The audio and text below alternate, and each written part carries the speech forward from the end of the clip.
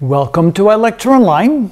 Here before us we have two normal probability distributions. They look different. They involve the same kind of trial. We have 100 individuals shooting 10 baskets from the free throw line. But there's something different about the two groups of 100 individuals. On the right side, we have 100 professional players shooting a basket from the free throw line, or shooting 10 baskets from the free throw line. And on the left, we have 100 high school students, randomly picked, shooting 10 baskets from the free throw line. Notice the difference. They both have the same general shape. We see that the mean and the highest probability pretty well coincides here. The mean and the highest probability pretty well coincides here, which makes for a normal probability distribution.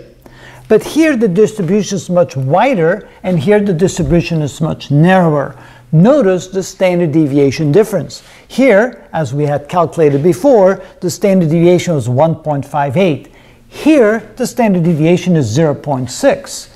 Wow, that means that we have a much narrower range in which the majority of players will shoot baskets or should make baskets. For example, if we add plus 0.6, so 1 sigma, so we go the mean plus 1 sigma, that gives us 8.6, and the mean minus 1 sigma, well, I have no room here, but let's put it down, would give me 7.4. Notice that 2/3 of all the players, professional players, are expected to shoot somewhere between 7 and 9 baskets.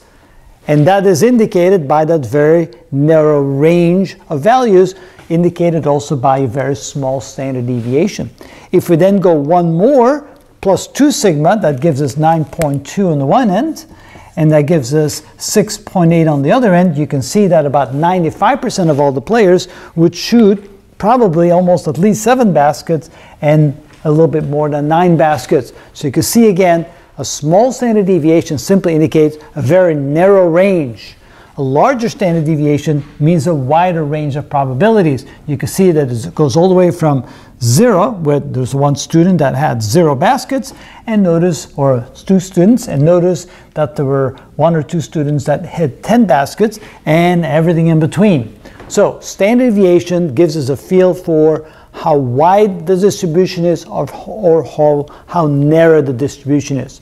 Larger standard deviation, smaller standard deviation. So not only can we predict what percentage of the participants or what percentage of the experiments will end up in a certain result, we can also, by looking at the standard deviation, indicate that we have a wide range of probabilities or a very narrow range of probabilities.